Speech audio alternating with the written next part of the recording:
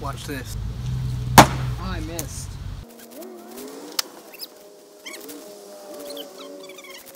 One eternity later.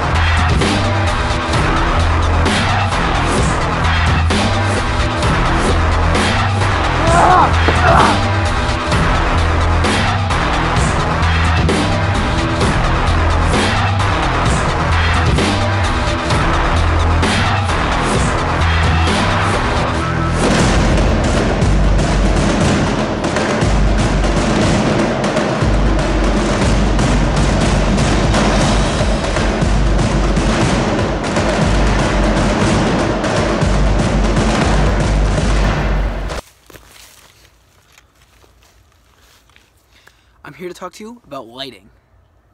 So, lighting is one of my favorite things to talk about, and one of my favorite types of lighting is Halloween style lighting.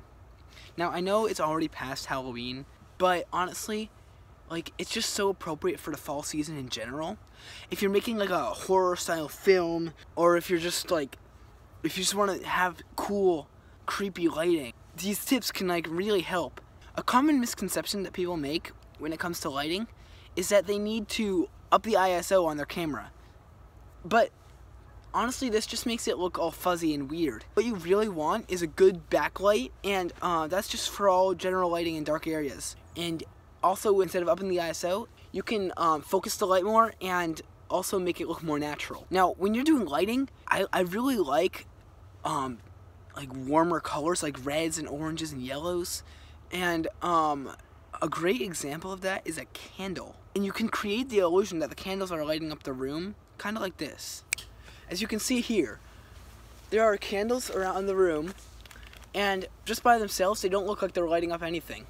But here, when I turn on this red light on the umbrella, it actually creates the illusion that the candles are feeding off this warm light and surrounding the room with it.